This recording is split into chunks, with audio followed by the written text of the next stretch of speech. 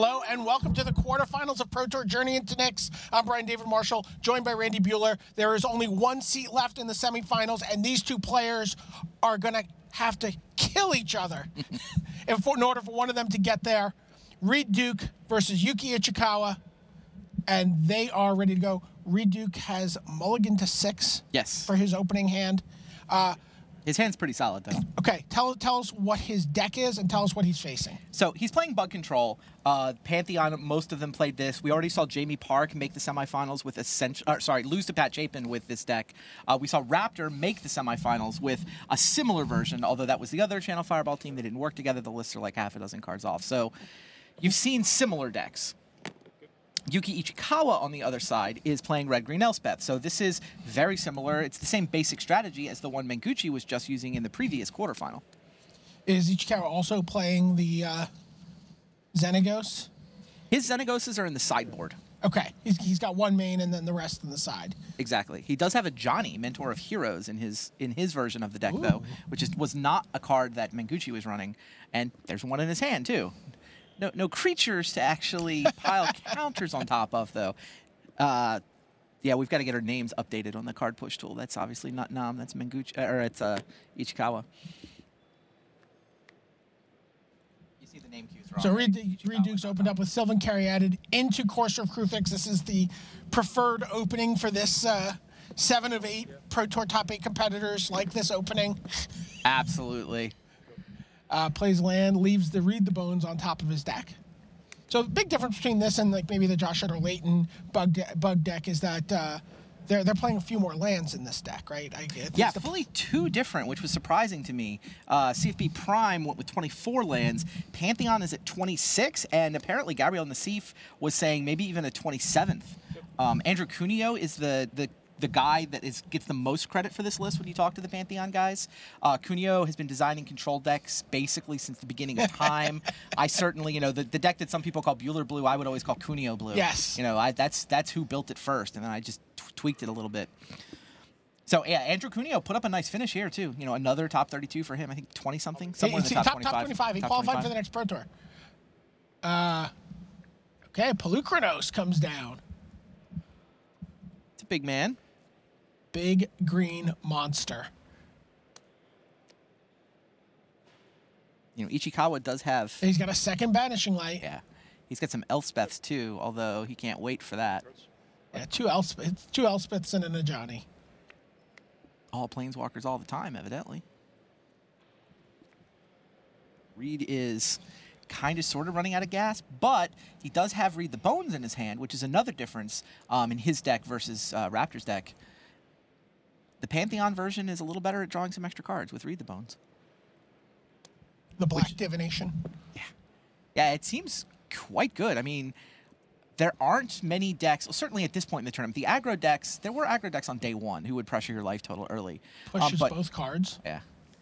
Courser and Caryatid are so good at blocking versus the aggro decks, and we saw that when Josh Utter-Layton beat Sifka in the first quarterfinal. That, yeah, you can sit on High Life and, you know, you wind up in these just mid-game attrition fights with the other 3-color good stuff decks. Being able to draw those extra cards, and it's almost like drawing 4 cards because you hit the point in the game where you don't really want the lands anyway. So we're going to see a Johnny come down. He's going to look at the top of his library, look for a creature or an enchantment, or a planeswalker, or an aura, right?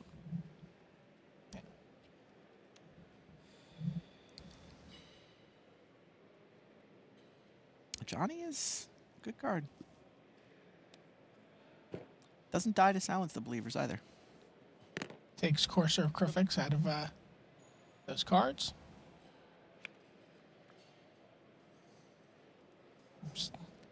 Still lots of Planeswalker action in his hand. Yeah, his hand seems loaded. But there is the dreaded Prognostic Sphinx for Reid Duke. Hello. That is the signature card for the bug control list. And I think a card you're going to expect to see a lot of in the coming year in Standard as well. Well, we'll have to see what the Wrath of God situation is like. I mean, I think the reason you're not seeing it in Standard is the presence of Supreme Verdict. Hexproof, discarding a card for Hexproof doesn't do anything versus a Supreme Verdict. Okay, like you say, though, I mean, Block Constructed really often is. This is where Standard decks are born. So Elspeth makes 3 tokens. Is a Johnny going to make them big?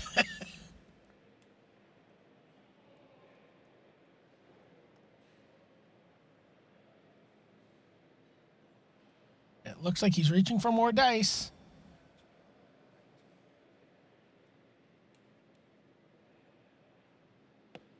Puts 2 counters on 1 token, 1 counter on the other.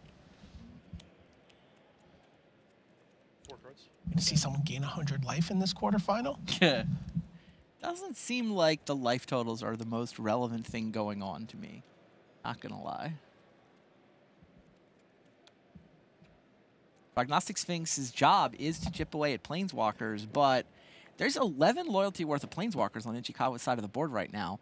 And there's, what, 6 power worth of attackers that can be 9 power worth of attackers. That said, the Scry probably pushes it over the top. Right, that's at Reid Duke Scry's 3. I mean, you know. Yeah, exactly. It's like, kind of disappointed not to have this guy available to block, but he needs to find answers. He needs to find multiple answers. Oh, he drew a Bile Blight that on a recent turn. Maybe drew that off the Read the Bones? Right, That's a good one. So.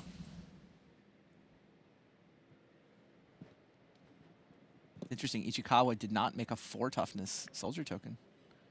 His 2-1 split may hurt him when this I think we're going to see another Read the Blight Bones happens. here. Sure.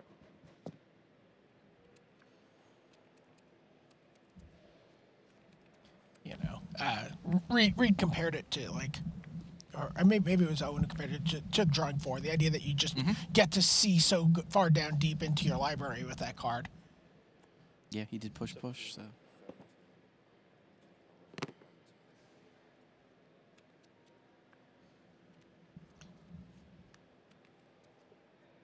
Looking to see, there's one Unravel the Ether in Reid's deck if he wants to let his Polychronos loose.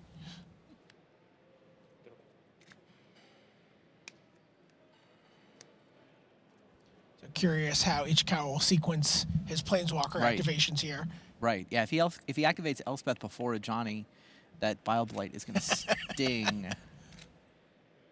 But he wisely goes for a Johnny first. Wow, 2+1. They're all 3/3s. I mean, he wants to be able to beat up the Caryatid. I think that's why he cares about 3/3. But it does mean that this Bile Blight is quite good. He's at least going to force Reid to use it before he activates Elspeth. It's like, okay. I just want to point out that we are very, very close to seeing someone gain 100 life here. I disagree. We are not remotely close to seeing someone gain 100 life. Elspeth replenishes the ranks there. And of course, if Crufix comes down, we get to see a little more information about Ichikawa's deck as we see the top. There's Apollo's Crusher.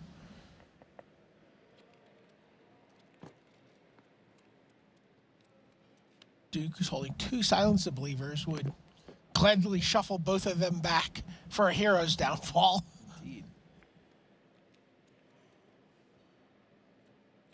Game on. 20. 17, 20. Yeah. Go.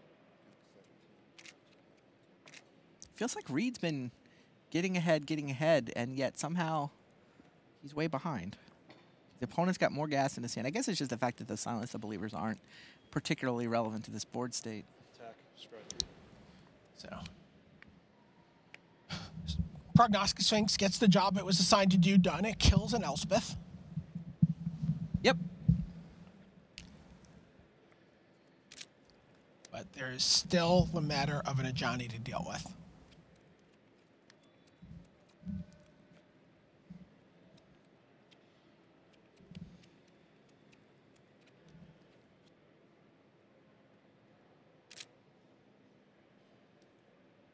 But I mean, the Prognostic Sphinx gets out of hand very quickly when you're scrying 3. You know, we've talked to players. We did an Esper deck tech with Shaheen Sarani, and he said, Bottom. I've practically stacked my entire deck in some games just through, you know, virtue of 14 scry lands and, you know, multiple Prognostic Sphinx activations. He's like, I know what my whole deck was in order. Yeah, we saw LSV play a game in the feature bench area where he set up the last 2 cards of his library to be the turn he went for it in a like 3 Sphinx versus 3 Sphinx stare down. Of course, his opponent top decked to break it up. But Sure. what are you gonna do? It was still, you know, he'd scryed cards to the bottom, and then knew they were there, so that he could sort of he started playing for that turn with like 15 turns to go or so. Crazy.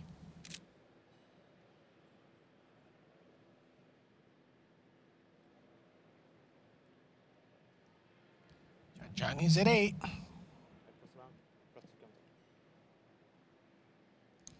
Puts 1 counter on Corsair Crufix, 2 counters on a Elspeth Soldier token, and comes in with everybody. Now Reid does have 7 for silence here. Seems like you do it, right? Yeah, Silence, absolutely. pay the strive cost once, kill the 2 creatures that have tokens on them. That's what's going to happen. Yep. 16. Yep. Reid Take 1. steadily taking control. I mean, Ichikawa had the 2 planeswalkers going, but Reid is just whittling away. I mean, this is a prognostic Sphinx game, right? I mean, Reid just keeps finding answers, keeps finding gas, gets ahead a little bit with Reid the Bones. He's just had so many scries that... But Elspeth number 2 comes down. Tokens 3 through 5 come down. Had Reid planted on top? Was it another Oh, silence? no, he had pushed all 3, right? Did he push? Oh, yeah, he did. He pushed 3 last turn. I think he just pulled a land here. No, I think it was the second silence the believers. Oh. AKA a 3rd silence the believers. Sure. Pushes a card.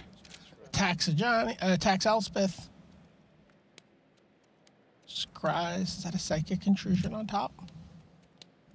That is one of the choices.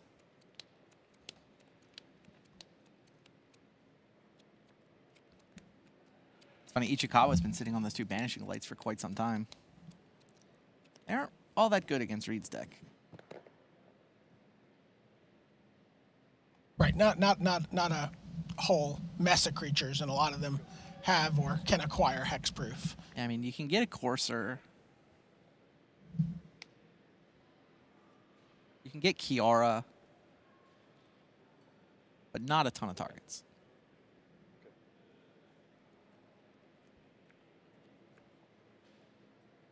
So Ichikawa activates the search ability, the second ability on Johnny, which goes up to 9.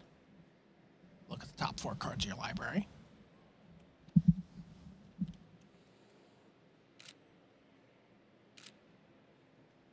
I wonder how many times you have to ultimate a Johnny to deck Reid Duke. I mean, the 100 life's not going to change the board state very much in this matchup. Maybe it brings 100 decking life into is play. a lot of life. It's a lot of Courser. It's a lot. I'm sorry, a lot of prognostic Sphinx attacks. I don't think Reid has 34 cards left in his library, right?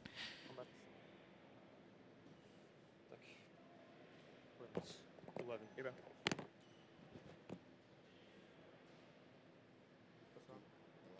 Yep. Attacks with 5 tokens. 7 Caryatid blocks 1. 3 more come down. Yeah, Reid needs to... He's only got the 1 Bile Blight in his main deck, so he's not going to be able to come up with a Bile Blight to sweep all those guys away. I'm hearing news from the back room here. There's as much as they would not like to see the game go that long, they would indeed like to see someone gain 100 life. He's got another Johnny in his hand. We could see it. I mean, the real issue in this game is the soldier tokens.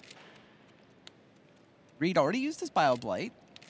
A Johnny basically forced him to. The second Elspeth, I mean, Reid can kill it with his Prognostic Sphinx, but yeah, he's losing control of the board. Right. Silence of Believers takes care of the Polish Crusher and a Courser of Crufix. Yeah, that play seems pretty straightforward. And I mean, I think you have to kill Elspeth here. Like, what is it? 8 soldier tokens now, and Reid is on 10.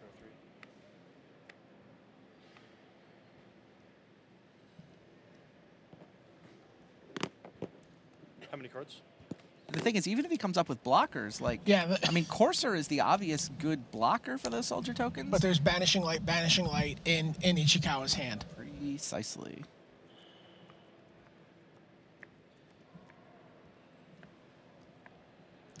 I'm going to do a lap around this booth if he gains 100 life. I'm just telling you right now.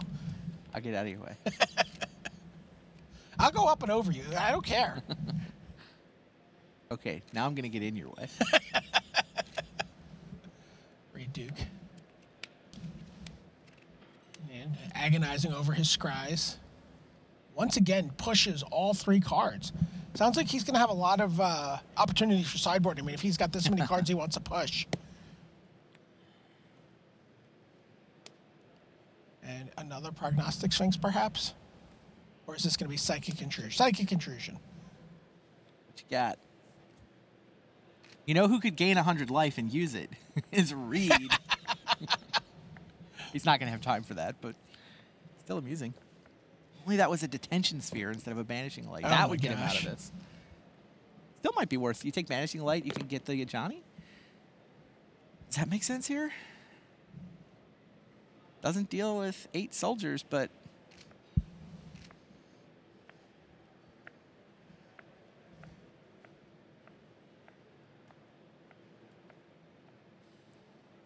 He is going to take a Banishing Light. Can he afford to play it? tapping Mana Confluence is 9. less than ideal here. He's got to deal with a Johnny. Yep, takes the Ajani out. But I think we're going to see Banishing Light on Banishing Light here. Huh. Go.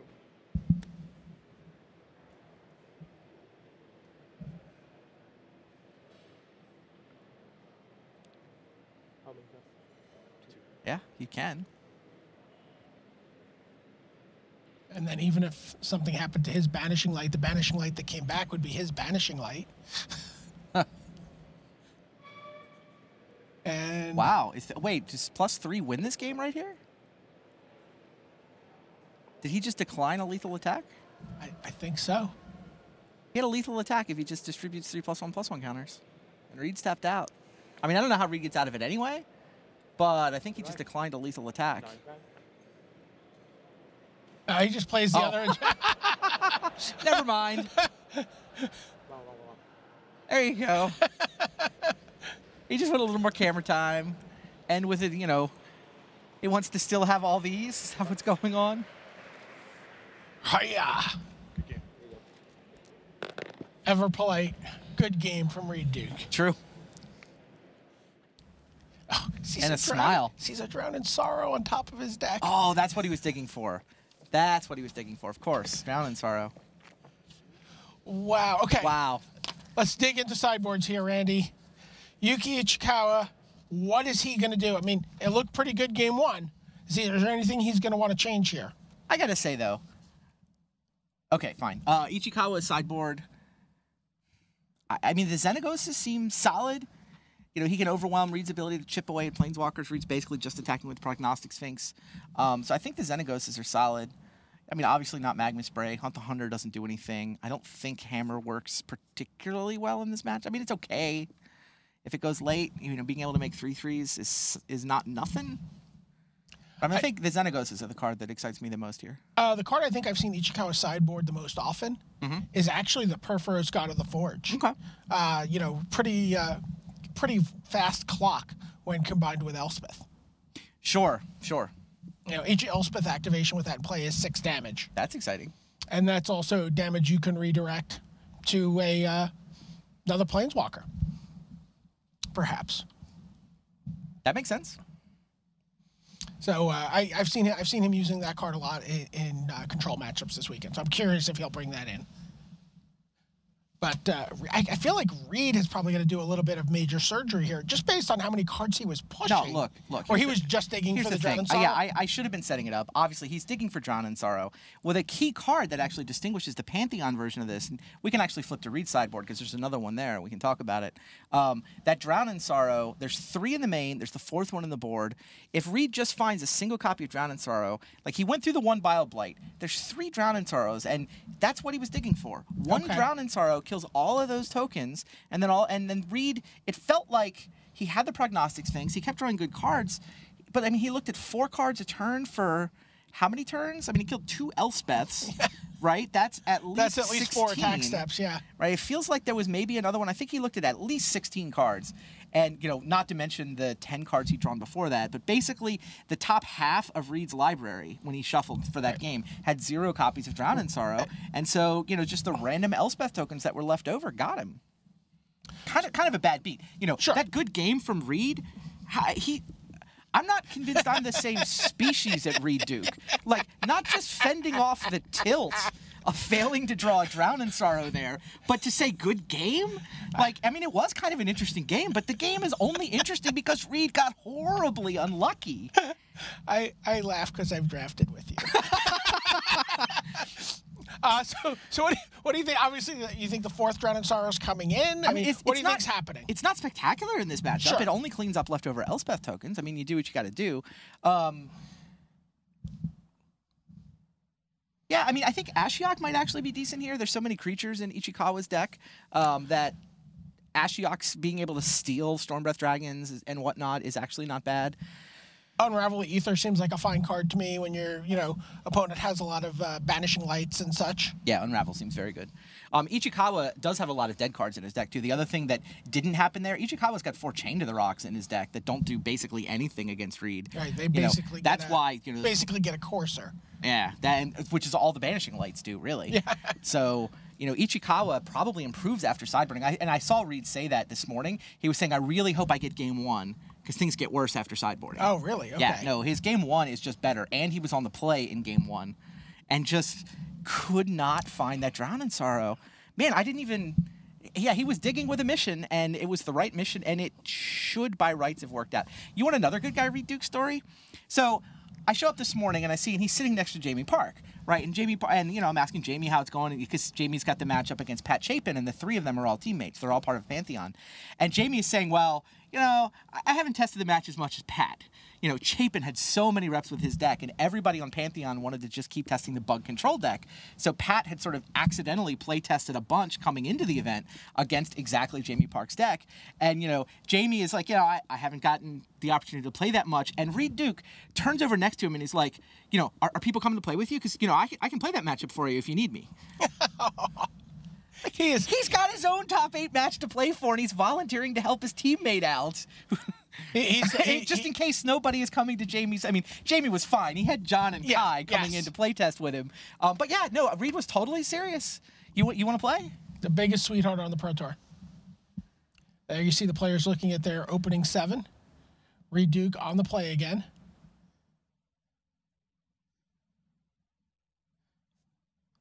Thinking. He has not announced whether he's going to keep or mulligan yet. And he says, I'll draw 3 more cards. Nope, he's going to mulligan. Reid is going to be in the lead in the Player of the Year race, whether he wins or loses this match. The 20 points that he got from making the top 8 is already enough to give him a 4-point lead on Jeremy Dezani coming down the home stretch. I know Reid is at the GP cap. I think Dezani is there as well. Oh, yes, absolutely. Dezani can top 8 a GP and get 1 point. Does Reid have 5 top 8s? I have to check. I feel like they're pretty similar, where like if they do go to a GP, then maybe they get a point, but it's not going to be decided in GPs. The 5th result for Dezani is a top 8 in teams. Okay. So he's got 4 top 8s, and then I think Reid's might be a top 16. They might be almost in exactly the same situation with GPs, which means it's not the place for them to chase points. No. It's going to come down to Portland. Players are going to get points there. Yeah, I think both of them can get 1 point with a top 8 in a GP. Yeah. I mean, winning it could get you, 3 or 4 or 5, sure. But you certainly can't play just to win. So the Player of the Year race is going to come down to Portland. Reid's going to come in with a lead. His lead is currently 4. Obviously, he's got more potential to pick up points here, though he's down a game in mulliganing. Nobody else is particularly close. Sifka was capable of getting within, single digits. Wow. But he lost. So I think Josh Utter-Layton is now the guy who can close the most ground, but I'm not even sure he can get within 10 points. So it's really going to be the 2 of them and then a sizable gap in the Player of the Year race going into going into Pro Tour Portland. I mean, if somebody like Sivka or Raptor or, you know, Owen Turtenwald is still going to be in the top 5, you know, if one of those guys wins Portland, okay, fair enough. But nobody else is going to be even close to those guys without a top 8. Reid Duke studying his 6-card hand. No, he's not going to take it. If he's going to force a game 3, he's going to do it with 5 cards. Jeez. Reid Duke is going to 5.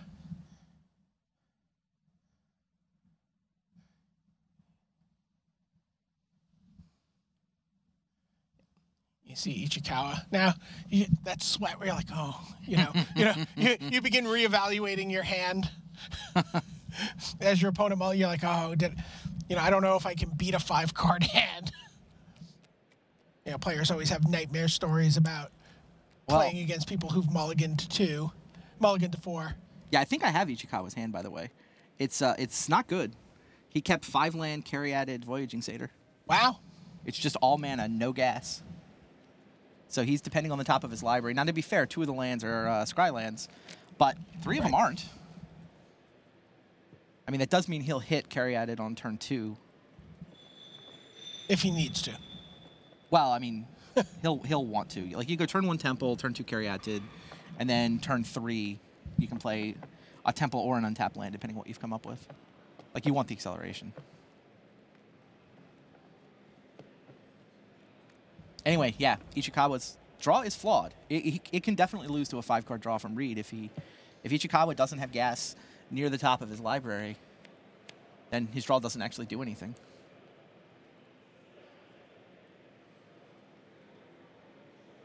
Looks at 5. I see lands. Okay, that's time. Okay. We are ready to go here in Game 2 of the quarterfinals between Reid Duke and Yuuki Ichikawa. Here at Pro Tour Journey into Nyx, and Reid Duke, who's mulliganed to 5, leads off with a Swamp. Scryland from Yuuki Ichikawa. There you see that hand that Randy alluded to before. Lots of lands. Oh, and then it goes to Reveler. That was his first draw. That counts. No second land for Reid Duke. Really? Here comes the carry-added. Okay. There's a Scryland. Xenagos is going Reid to get peeks. Xenagos is going to get to throw Satyr in the way immediately, though. Yes, he is. Reid tops it. It probably means it's land. Yeah, he's keeping his card. Untapped land. Xenagos the Reveler. Here comes the Satyr. Get in for 2. Good. What is it for Reid? Reid, we know it was a land because he kept it on top of his deck. He scries again. What does he have in his hand? We can see that he's holding Ashiok Nightmare Weaver, a Prognostic Sphinx, an Unraveled Ether, and a pair of Heroes Downfalls. Oh, a Johnny Mentor. Lean forward. A Johnny Mentor of Heroes just joined the cards in his hand. He's got an untapped land for it.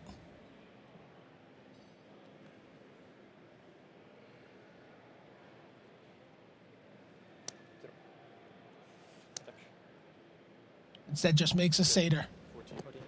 Gets in for 4. Plays a Scryland. Pushes it there. You see He's his also hand. got Pelucranos. Oh, and he chooses to play Pelucranos instead. 4 cards. And so next turn he can play a Johnny. 4 cards in hand. Reid confirms. I'm not sure there was any draw Reid was winning with this draw from Ichikawa. The top of his deck has just delivered up nothing but platinum hits. No pun intended. They may be platinum hits by the end of the weekend for Ichikawa. Platinum, yes. Reid Duke shuffles through his cards. He's got Hero's Downfall. He's got it twice, but he's still going to deal with the Planeswalker and the Pelucranos. Which one do you kill first? If you're going to find a way out of this. I don't know. I mean, I guess Pelucranos, but It's hard to imagine Reid getting out of this. So the way you get out of this from this board, you kill Pelucranos, you kill Xenagos, you drown in sorrow. He drew Stormbreath Dragon? Stormbreath Dragon Seriously? off the top for Yuuki Ichikawa. He's pressing his advantage. He started off with just 7 mana sources in his hand. And he's attacking for infinity damage here. That's 6, that's 10, that's 15. Reid has a hero's downfall to stay alive. Yeah. But there's no outs. There is no supreme verdict in this format for him. Stormbreath Dragon goes down. He takes 11. Reid Duke's on 3. Play a Scryland. Push it. Reid Duke draws his card. Does he have an answer? He extends the hand. Yuuki Ichikawa is through to the semi-finals. Takes his quarterfinal match in 2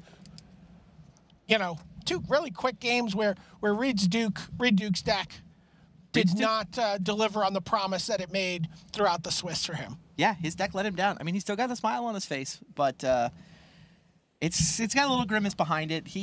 His deck let him down. I mean, game 2, he had to mulligan to 5. Game 1, all he needed was a Drown in Sorrow to clean up the Elspeth tokens. He dealt with both the Elspeths. Yes. He killed 2 Elspeths. He killed the Najani. He was on his heels the entire game. Yeah, but he had everything. If he just needed to find a Drown in Sorrow to sweep the board, and I mean, then at least he'd be playing a game 3 right now. Well, Didn't work. First of what I think most people assume will be many top 8s for Reid Duke. I agree. An amazing weekend for him. Yeah, I agree completely. You watch him there. He clearly knows everything there is to know about Magic at this point. I mean, if he continues to put in the work that he's been putting in, his reign at the top of the Player of the Year race is going to last quite some time. Right. And Yuuki Ichikawa, someone playing in his 3rd Pro Tour. I mean, worth noting, in a very similar situation to Reid Duke. So this is a player who plays a lot of Magic online. He's a popular streamer, has done well at a couple of Grand Prix. He's got that sort of early resume. And then he surrounds himself. Who did you prepare for this tournament with? If you look at his profile, Yuya Watanabe, Makihito Mihara, Kenji Samura, Kentaro Yamamoto, and Junya Ianaga. Not bad. Right, so that's like the Japanese pantheon. Sure. I mean, that's the same kind of situation that, Reid Duke has been in for the last couple of years. So, we could be seeing a lot more of Ichikawa. True. For the rest of the season. Unbelievable. So that sets up some great semifinals. We're going to send it back to the news desk and let Rich Hagon tell you all about what we're going to see down the stretch here on day 3 at Pro Tour Journey into Nyx. Gonna have to settle for Marshall Sutcliffe on this one. There's Zach Hill. Marshall's like, no Rich Hagan. He is out getting more content ready for you. I want to take a quick look here at our semifinals, how we got here, right? So we are now fully through the quarters. 4 players have been eliminated. 4 players remain. There's only going to be 1 champion. Why don't we take a look at our quarterfinal bracket to see who we have coming up in the next 2 semifinal matches. Zach, why don't you walk us through what happened here in our first match? Well, the first match we saw Josh Utter-Layton up against Stanislav Sivka. Sivka, his 2nd Pro Tour top 8 and really the only truly aggressive deck in this top 8. Also the only deck without the 1-2 punch of Sylvan Caryatid and Courser of Krufix. We saw Josh defeating Sivka in 3 games after a pretty tight match. All right, and in the next one we had Patrick Chapin versus Jamie Park. 1st seed versus 8th seed here. We had 1st seed versus 8th seed. Pat Chapin playing a really innovative, which I guess is appropriate, I like that, junk mid-range deck designed to prey upon decks like the one that Park's playing. Park with the Channel Fireball Pantheon list of blue, black, green control. Pat Chapin defeating Jamie Park, again, in a long match in 3 games. That brought us to our 3rd quarterfinal match, which is Andrea Mengucci versus Namsung Wook. Andrea Mengucci versus Nam again went to 3 games. Mengucci on the red-green Elspeth deck.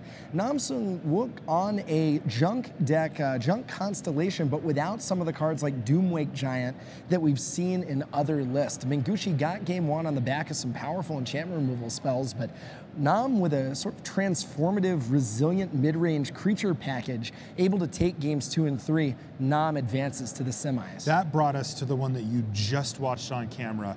Number 2, seeded in the tournament and in the world, Reid Duke against Yuuki Ichikawa. And Reid Duke, one of the hottest players alive right now, a fan favorite. Reid coming in with the bug control deck that we were talking about. Yuuki Ichikawa on the red-green deck with Elspeth, a list that sort of looks like a lot of lists people had about 2 or 3 weeks ago with 4 copies of Chained to the Rocks, but really innovative technology in terms of Porphyros out of the Forge, out of the sideboard, one of the most important cards in the matchup.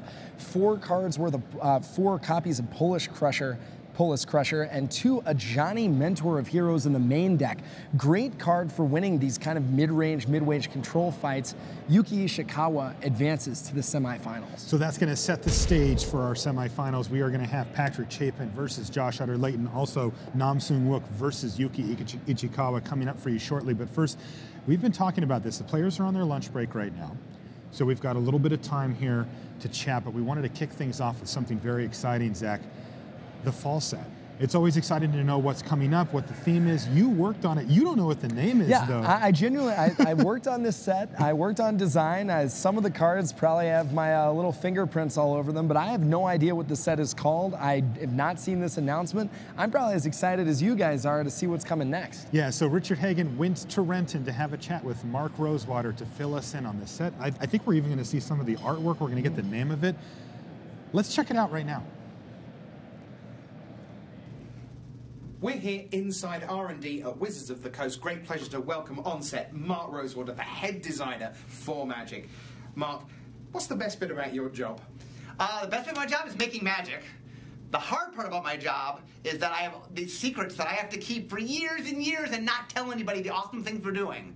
So when I finally get to tell people, I'm very excited, like today. Excellent. What are you going to share with us? Okay, so take a look at this. Wow, there's a lot to take in on that picture. What exactly are we looking at there? That is the first art from Khans of Tarkir, the fall 2014 set. Wow. Okay, so Khans of Tarkir. Tarkir, not a name I recognize. Is this a brand new world for Magic? Well, it is and it isn't. It's brand new in the sense that we the players have never been here before. But it's not brand new in that we've heard of it. It is the home world of this guy. Wow, he looks impressive. Who is that? That is Sarkin Vol. Okay, I remember him from like 2007, 2008. Okay, so those that know their history, let me explain a little bit for those who might not know their history. Right. So Sarkin Vol, here's what we know. We know he came from a war-torn world ruled by warlords, and once upon a time there was mighty dragons, but they were killed off. And that he came to worship the dragons, but on his world, they were all dead. Right. Which is why when he became a planeswalker and got to go to other worlds and for the first time see dragons, that he got so excited. Well, I can see how you would get excited seeing dragons for the first time.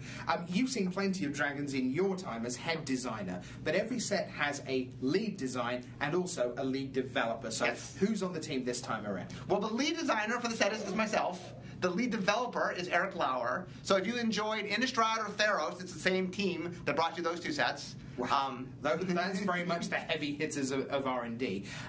Every set has its sort of structure, its story arc. How is the block structure going to work for this? Well, there's a lot that goes into it. I'm just going to explain the basics. So it's going to be a large, small, large set. But we have a very interesting thing we're doing with the whole. I'm not going to explain this today, but we're doing something very different, something we've never done before. But it's large, small, large. All right, so that's the basic idea. Large set. So we know that Khans of Tarkir is large. That's the first thing. A large fall set, yes. Okay. When then? What does fall mean? Well, it's going to come out September 26, 2014. And like I said, it is chock full of good stuff. Okay, so Khans of Tarkir, it's a new world, the home of Sarkin Vol. Mark, lead designer. Eric Lau, lead developer. Large set, followed by small and large, but maybe with a twist, he says. 26th of September 2014 is the big date you need to remember. Mark, while we've got you here, because we don't get near you enough, any other secrets you want to share? Okay, yes. One thing, well, two things. Okay, first off, there's something that people have been asking us to do for quite a while that we're finally bringing back after a long absence in Magic.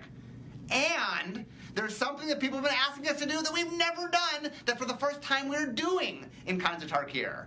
So you get something old, something new, put together in an awesome, awesome fall set.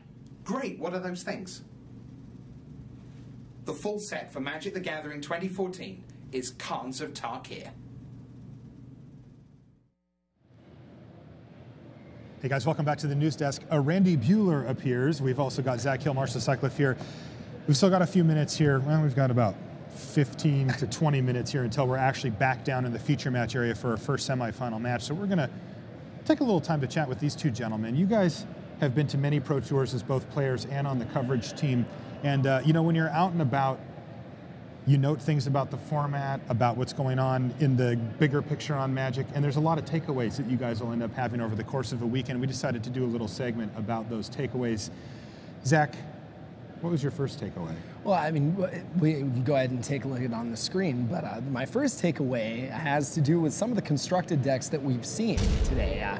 Sometimes constructed can be limited. One of the things you've seen in this block constructed format, remarks over and over again about how a lot of decks looked like really, really good draft decks. We saw heroic decks based around Aqueous form and cards like Stratus Walk designed to get over cards like Courser of Krufix and Sylvan Caryatid. I talked to Stanislav Sivka before the tournament. He went on to make top 8 of this. He made a bold prediction to me that we would see all 5 ordeals in constructed decks of this tournament, and it looked like that basically wound up being the case. And then finally, one of the breakout decks of the tournament didn't top 8, but had a great performance, featured Limited Bomb King Makar the Gold Cursed.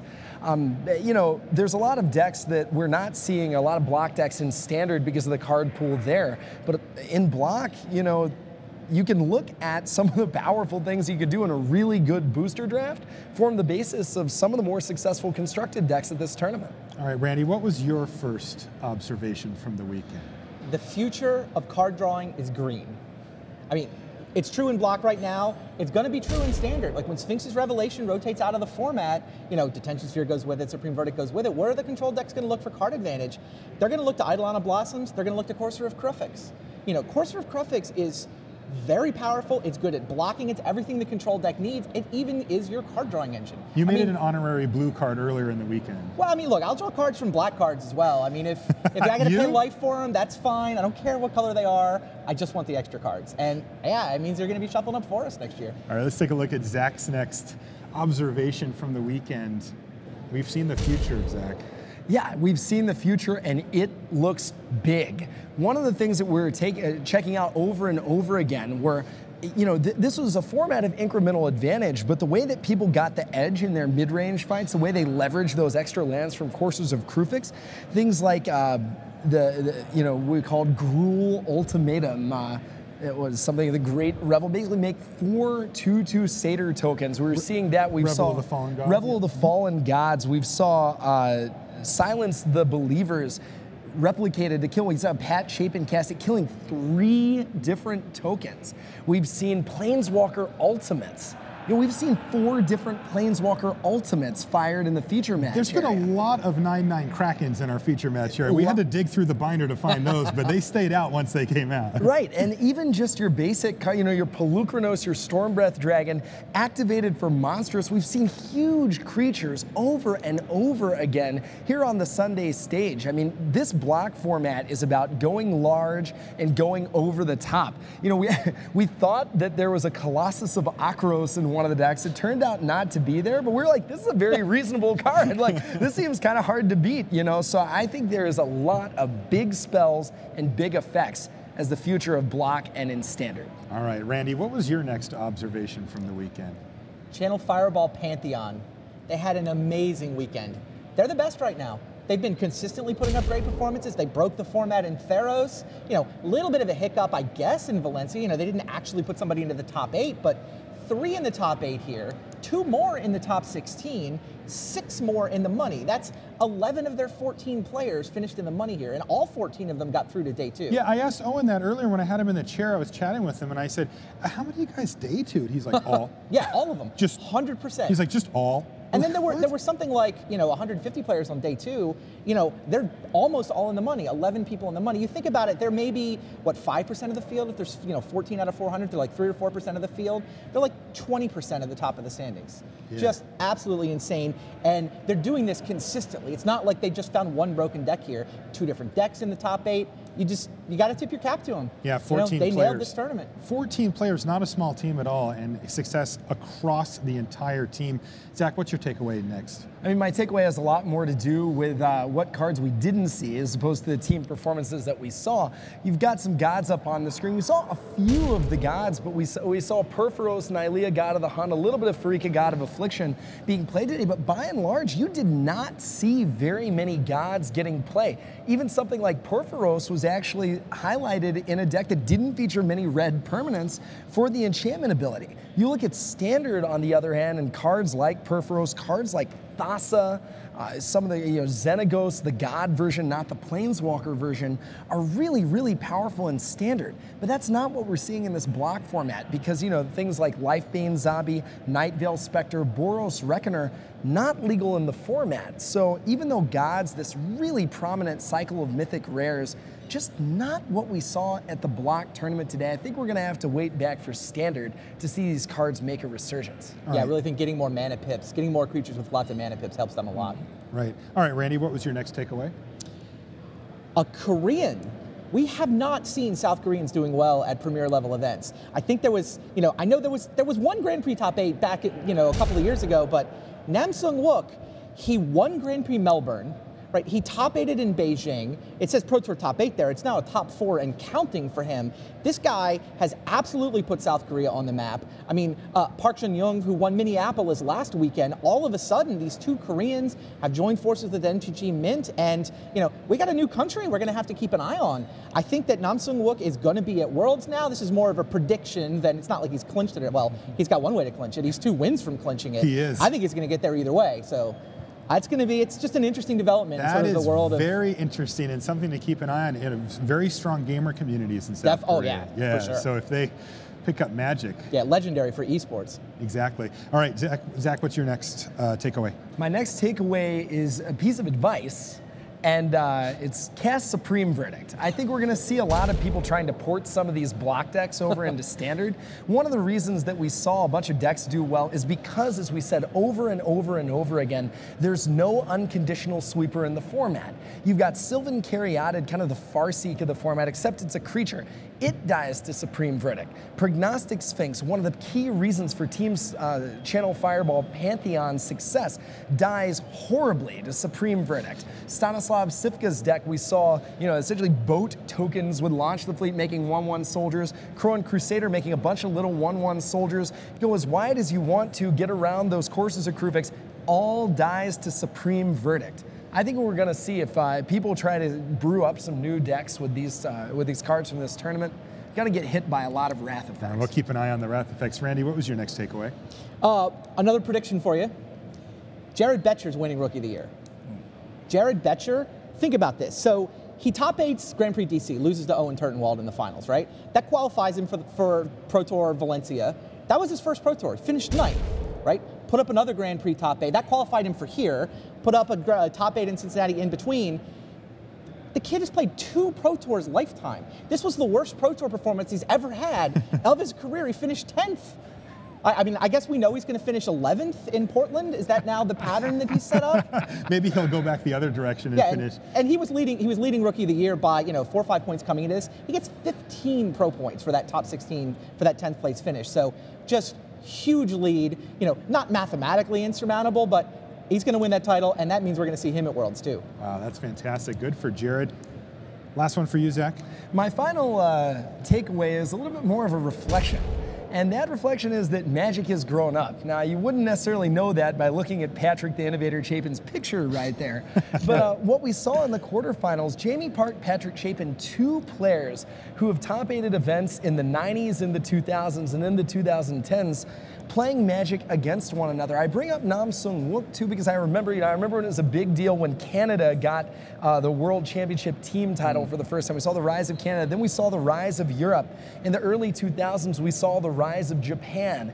Then finally in the later 2000s, we saw kind of the resurgence of America. What we haven't seen, and what you alluded to, Randy, was the rest of Asia coming alive. But with Chinese Taipei winning the World Magic Cup a couple of years ago, powerful performances from Li Shichen, and now Nam Sung Wook making it back-to-back for Team MTG Mint, I think we've seen the rest of Asia finally catch up with that initial Japanese resurgence to see powerful, powerful teams from all over the world at the Pro Tour stage, really representing kind of a maturity for upper-level competitive Magic. It's just reminding me how far this game has come over the last 2 decades. What about for you, Randy? What was your last observation? A little lighter. I had to share some of the crazy things I saw going on. Prognostic Sphinx in the bug control decks. We know it's a hugely impactful creature. It's had a lot of impact in a lot of matches. And you know, it's hard to deal with it. You can't Elspeth it. There's no Supreme Verdict to kill it. So what are you going to do? Well, one tech, the players from Denmark who played the bug control deck, they knew they were going to be in Prognostic Sphinx battles. This includes Lars Dam, by the way, the Magic Online winner. And they played Savage Surge in the sideboard. So you blocked my Sphinx with your Sphinx. You thought I just wanted the scry triggers, but no, no, no. Savage Surge, I'm going to win in combat. Or you attack through my tapped Sphinx, untap, block, kill your Sphinx. Pretty crazy the lens people will go to. And then even Yuya Watanabe, he took his Naya-colored deck, he splashed black mana for Worst Fears. Worst Fears, take control of your opponent's turn. You know, if they have Prognostic Sphinx in play, I think it needs hexproof. I think it needs hexproof again. You know what? I think you're going to discard your entire hand to your Prognostic Sphinx. Yeah, he called his deck Naya Slaver for the Mind Slaver effect. And that was crucial in him and getting him an edge against those Prognostic Sphinx Maybe decks. we'll see next leveling in the form of colossal heroics over the over the Savage Surge. All right, we're almost time to go. It's almost ready to go down to the semifinal future match. Let's take a look at our matchup here. We have Josh Utter-Layton versus Patrick Chapin. Let's take a look at Josh. He's currently ranked 13th on our top 25 pro rankings. Team Channel Fireball, 146,000, Platinum Pro from last year. He, I believe, is going to be Platinum now going into the next year, Randy. Does that sound right to you? Yeah, no, I think he's clinched it now. I think he has too, with this top 8 and now, of course, top 4 moving forward. He's playing the bug control deck that Team Channel Fireball brought to this list. He described it as a collection of the best cards in the format. Yeah, certainly with a Courser and Caryatid mana base with 12 temples, you kind of get to pick 3 colors and then pick the good cards you want from those colors. So Bug was definitely the choice. Blue, the reason to choose blue is the Sphinx we've been talking about, so that's the way Channel Fireball went with that deck list. And yeah, it's kind of your classic control deck, just without the more familiar card drawing cards. Yeah, you know, I had a chance to chat with Josh recently backstage there a little bit, and he told me some pretty interesting things. He said, I asked him, I said, well, what did you do? You know, did you do a bunch of testing beforehand, you know, last night and today, and what's been going? He's like, I played some games against Webb, you know, which is just kind of his comfort zone. Maybe they noted a few things here and there, but he said when he starts off the tournament, sometimes it'll take him a match to kind of get into the groove, but he says the further it goes, the more dialed in he gets. You know how some people get frazzled or get tired? He said, I think I could play Magic for 24 hours straight once I get focused like that. And it's true, he says he doesn't see or think about other things. He's completely able to block everything out and dial in, and that's what he's going to be looking to do here. He did not seem nervous or anything about getting tired or facing any fatigue or nervousness issues at all. I think he's going to be super dialed in. Let's take a look at his opponent. Somebody else who, if you look at his hands when he plays, you might think he's nervous because they shake around a little, but I don't think he's actually nervous at all. Patrick Chapin, number 13 currently on the top 25 pro rankings. Hall of Famer, million lifetime pro points. He's got 253, and this is his 5th top 8, right, yes. Randy?